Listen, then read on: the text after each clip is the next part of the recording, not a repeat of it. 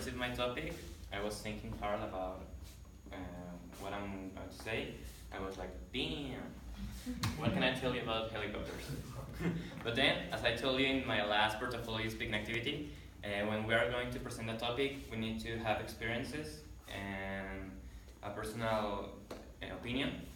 So well, when I think about helicopters, I thought about my childhood with the ones that we control with those big and old remote controllers.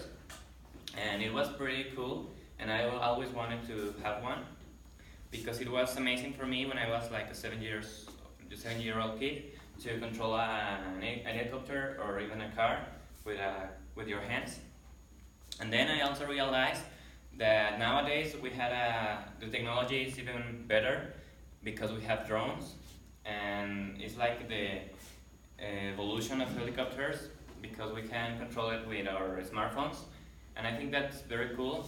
And I really want to know how will helicopters be in the future. Maybe we can control them with our brain, with just thinking about it.